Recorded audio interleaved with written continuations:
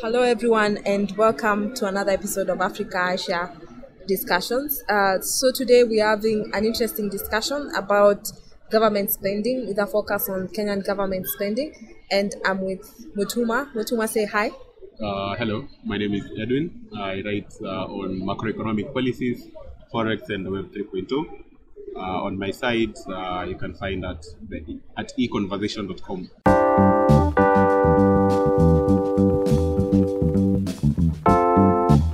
Okay, cool. We'll share the link to Edwin's website. And so today we're having this discussion, which is quite interesting because we'll be speaking on matters government spending, and it's really a beginning of the conversation on what is government spending. Then we'll go on to speak about where the government obtains money for spending, and then we'll make a few more remarks. And in this case, we will start with, we'll be focusing on the Kenyan government, but then the principles will apply to any government, really.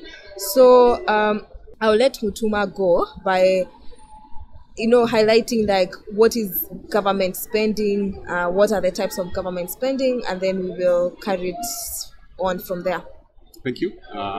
So in any economy, basically, we have a couple of components that do make up the economic equation, the growth equation, GDP. We have consumption, we have investment, we have government spending, and then you have net exports. So today, as mentioned earlier, we will be speaking on government spending. So you might ask where the government obtains money for spending. I believe we all pay a fair share of taxes, which ideally should be able to fully fund government spending. But if you look around, this is not what happens all the time, because when we have the government spending more than it's collecting in taxes, which basically is the revenue of the government, main source of revenue, we have something we call budget deficit or a government deficit. The government has to find ways to cover the deficit, because if it's spending more than it's collecting, we have a shortfall of the money that should actually be spent by the government. So a couple of areas where the government could be getting the money to cover the deficit, one could be foreign aid and grants. I believe Christine can tell us some of challenges maybe or benefits of foreign aid and grants. Yeah, okay. Thanks for that. And to pick it up add a few things also from where Edwin started and stopped on the spending. In this case, we are speaking about recurrent expenditure, and we are speaking about capital expenditure. So before we even go to speak about foreign aid and what the issues are with that, is that you'll be wondering, this money that you get from foreign aid, for instance, what will you use it for? So you can use it as a recurrent expenditure. So in this sense, it means you take the money as the government of Kenya and then use it to pay salaries and wages of public servants. So anyone who works for parastatus, the government takes that money to fund the salaries. And then also they can use the money to transfer payments for the payments that are being made in Kenya for the old people, and also the promises you've had in the campaigns that someone will get a stipend every month for unemployment. So we can get foreign aid, for instance, and then that money which we get, the government takes it to give people who are unemployed. But then also you can use it for capital expenditure to to develop projects. We'll speak a bit more about that. But to go back to now, is it wise to take foreign aid, for instance, and use it to pay people who are unemployed, or to give any kind of recurrent expenditure, for instance, or even capital expenditure? And now the thing is that with foreign aid, it has conditions. Yeah, so you find if you're getting foreign aid from the US, it comes with conditions. You'll be told you need to spend this money in certain ways, and then it can be withdrawn if you piss off whoever is giving you the money. I mean, they're controlling the bank. So if you piss them off, you hear things you're not a democratic state, or if there's a diplomatic issue between the two countries, they can withdraw the foreign aid. So foreign aid is a very shaky ground to be in. And then also it's aid. It's very discretionary on the person who is giving you. And they can, sometimes you hear government saying that they'll give you a grant, they will withdraw it, and they do all such kinds of things. So yeah, so that's the additional comments I wanted to make. I will let Mutuma go on to speak about like other sources of money for the government to spend. On that note, we could actually have the question, for example, in the government giving transfer payments, how do they actually do an analysis of who should actually get this money? Should the money that we collect actually go to such transfer payments, or should how do we go about establishing a baseline for who should get the transfer payments and who shouldn't? Because a government deficit, it is okay to have a deficit, but at what point of the business cycle are you having this deficit? Is it during an inflationary gap, or is it during recessionary gap? If it is during an inflationary gap whereby your economy is expanding, employment is rising, inflation is falling, then you might actually find that having a deficit in an inflationary gap, there is an underlying problem, like it's a red flag, because from there you're actually going to something we call structural deficit. I think in subsequent podcasts we'll speak in depth about such topics as those. But on to where the government obtains money for spending. Aside from foreign aid, we have borrowing. Might present itself in three ways. So the government could borrow to finance its spending from its central bank. Ideally, this should be a case. The central bank and the executive, the legislature should all be independent of each other. But we will see, as we will see later, we will see that this basically isn't the case often. Another way the government could borrow is domestic borrowing within the country. And then lastly, we have external borrowing, where you borrow from foreign countries. And you will see which among all this government borrowing is actually the best, and why shouldn't we do one over the other, or why is one actually considered uglier than any other. So I believe Christine can take it up from take here. It up, yeah. Okay, so I think also on the borrowing, if we could start going in depth about the government borrowing from the central bank, you wonder how this is done. Well, to say this is done not just by Kenya, countries worldwide do this. What you do is that you go to the central bank and you tell them, print for us more money. So central bank print for us money, the notes. And then what you do is that we owe you as a central bank. And then now what happens is that the government takes the money that has been printed, and then it has an IOU written to the central bank. And then what the government needs to do is that it needs to look for places to get the money to pay the central bank. So again, it doesn't end with just borrowing from the central bank, especially because if you just print currency and put it in the economy without having any value to it, you're getting into a problem because of inflation, and the money that you're printing has no value backing it. So now what you do is that you can borrow from the central bank, but you need to be able to get money as a government to pay back the central bank. And now that's why the central bank borrowing in and of itself is not an end. So you take the money that has been printed, you can go to the domestic market and tell the domestic market, you know what, give us money through a government bond that we are going to issue to you, for instance, then we can use it to pay back the central bank.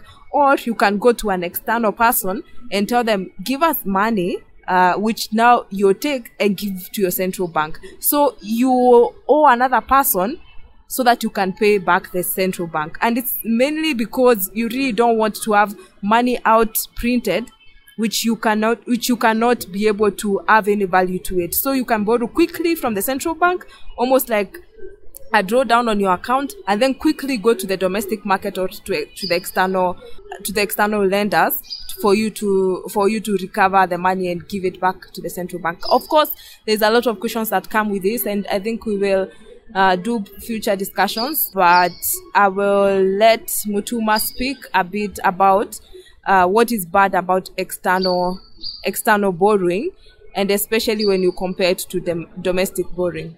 So earlier on, I had stated that in an inflationary gap, the economy is growing, but unemployment is rising. The unemployment is supposed to be falling, and the inflation rising. So this is a trade-off question. On to the point about external borrowing versus domestic borrowing. Okay, external borrowing poses its fair share of challenge.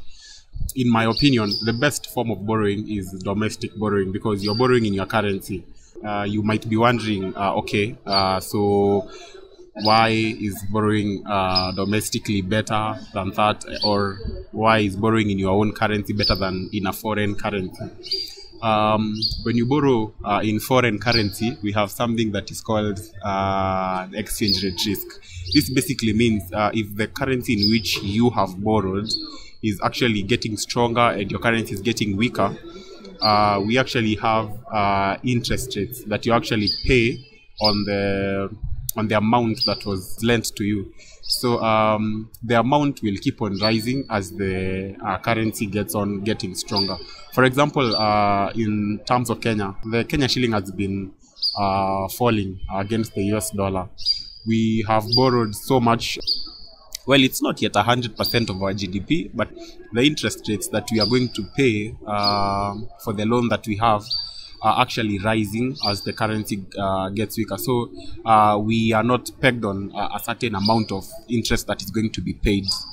It will keep on rising and or falling based on the fluctuations in the exchange rates. So in my opinion, I think that borrowing domestically actually offers a better, I don't want to call it incentive, but it's actually better than borrowing externally from foreign countries and actually borrowing in a foreign currency per se. Okay, yes, and I agree with what Mutuma is saying, and to add on to that or to expound a bit is that imagine like as the pound is gaining value against the shilling.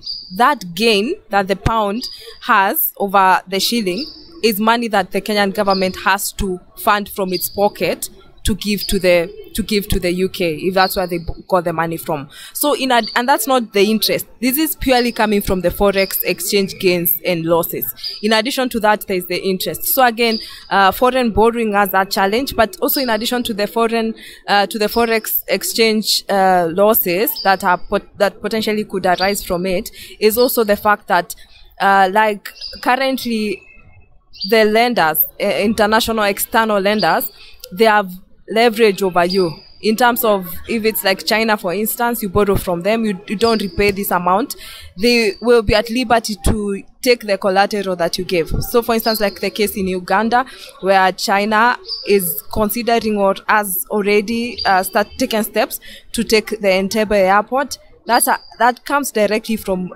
borrowing externally, where you give one of your assets to the lender as collateral for it.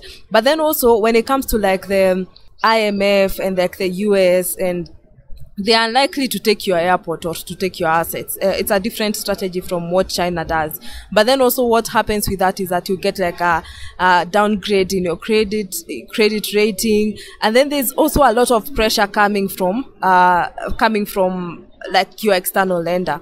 And the thing to say is that when someone is the one who is controlling what to do with you and the money that you owe them, it means that they are likely to be the ones calling the shots on decisions that you make. So even if it's like foreign policy, such things will be affected by the money that you owe these people. So, and also when it comes to domestic lending, I don't know how many Kenyans know this, but this actually occurs on a regular basis, either through Mkiba, or government will announce and say that it's floating a bond, or it's like they want this money, and then they'll call upon people. And it has been very creative in the Kenyan sense, because it's not the big people only who can lend to the government. They have broken it down so that you can lend as low as 5,000 shillings to the government. And people like that because the return is guaranteed for the domestic lenders to the government, because it's a safe investment. You know, like the government is going to look for ways to plug in the debt if they need to. So I will ask Mutuma to take it over. question here. You might be wondering why, for example, are we talking about interest repayments and why is it bad? Well, technically, some of the amounts that actually go into loan repayments are funds that could be channeled into development projects. So basically investments. So earlier on, we had talked about types of government spending, where Christine talked about recurrent expenditure and capital expenditure. For example, in Kenya, there's been a question of how are the loans that you're obtaining being used. Recently, we have had a lot of money being loaned to us from outside that have been used for capital expenditure. For example, the construction of the ongoing construction of the Nairobi Expressway. And you might ask, there has been controversy in the same because some people are asking who is actually going to benefit from the construction of the expressway. Well, we cannot answer to that until after it's completed. Other people are questioning when are we actually going to recoup the amount and actually this development project actually become an investment to us. Well, again, still wait to see after its completion. And I think afterwards, consequently, the government needs to carry out a cost-benefit analysis because, yes, we are talking about a development project in this expressway, but the question is, who is actually going to benefit from the same? Is it actually going to collect the revenue? Are we actually going to be able to repay the loan that came with the construction? Because we are supposed to be investing into assets. Development projects are supposed to be assets. In as much as we borrowed them, we actually have a repayment plan. But you see, with ineffective debt management, we could actually come from borrowing for development projects to actually trying to manage and contain a debt crisis. And is this something that we really want? Much as it is a development project, what is the benefit? And at what cost are we actually getting the development? Because you can't tell me that we are borrowing. Yes, we are borrowing, and then we invested that money into something.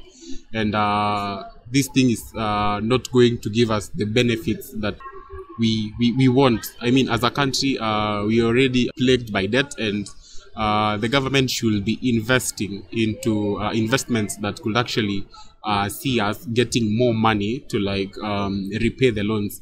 For example, just recently they refused to, the government has withheld the terms that were used in the financing of the SGR, if I'm not wrong. And as Kenyans were worried, sick, and asking questions such as why is a public development project the terms for its investment being withheld from the citizens? These are questions that the government should come out and answer and say, okay, these are the terms that are involved in this. This is what was given as collateral. This is how long it will take us to recoup the amount that was actually put into the project. You could also ask, well, it was actually a good idea having a standard gauge railway and having the train transport our cargo, but there are questions such as there are towns that have actually developed from the business that was coming in from the trailers. There was employment opportunities. What is going to happen to the people that were in the logistic business from transportation of cargo from Mombasa to the inland Kenya? So you have to sit down and do a cost-benefit analysis to see this is actually going to impact the economy in this way. This is actually going to help everyone that is involved, because at the end of the day we want economic growth, but at the same time we want economic growth that is coming with lower unemployment levels and at least a manageable rate of inflation, because it has to it's a trade of one or the other. So I'll give Christine to add more comments, and especially from what Mutuma is saying on the SGR. You see, when the government says we are developing this kind of project, then you should ask, are there industries that will be having cargo to transport? The infrastructure that you set up should be set up with a view or with information saying that this is the number of users that we expect. If it's going to be for people transport, the SGR, for instance, ask how many people are likely to be using this? And then based on that information, then you can do projections and see at what point will you break even? At what point will you start getting a return from this investment? It's the same way when you're starting your own small business, you look at who are my customers? Where will I get this money from? How will I then fund it based on this information? Of course, the government is not a money-making entity, and therefore sometimes the government has to do things that don't give back any money.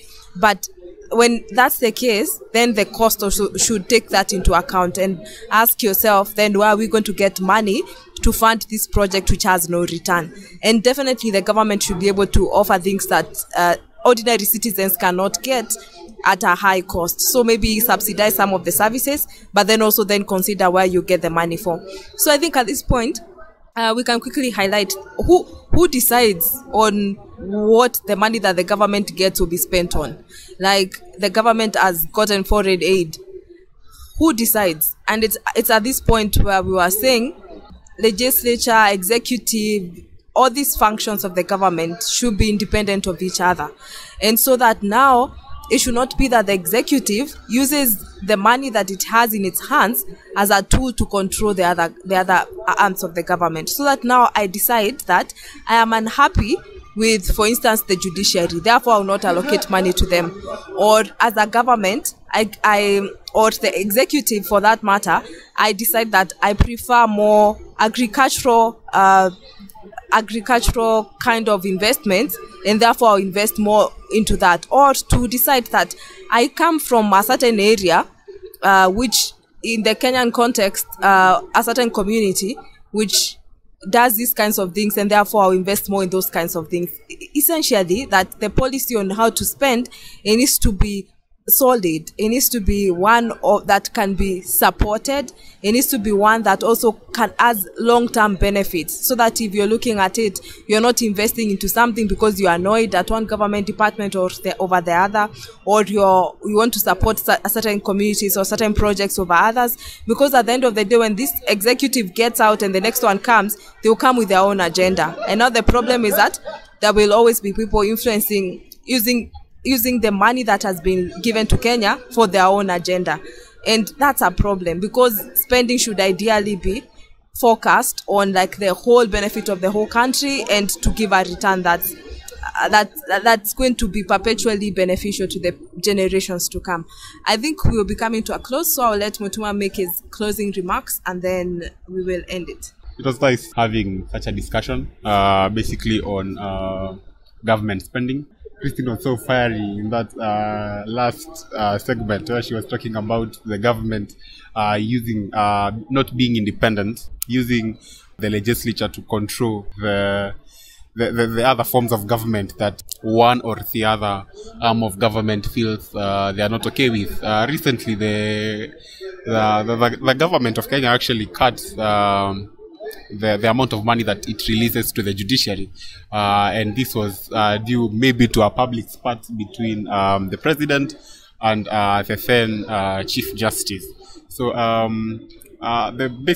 basically government expenditure and taxation are fiscal policy tools that the government uses to control economic growth. And the problem with the fiscal policy tools is that they are implemented not by people who have the interest of the country at heart, but people that are actually pursuing their own agenda. When I'm in parliament, I want to force government spending into something that I will benefit from.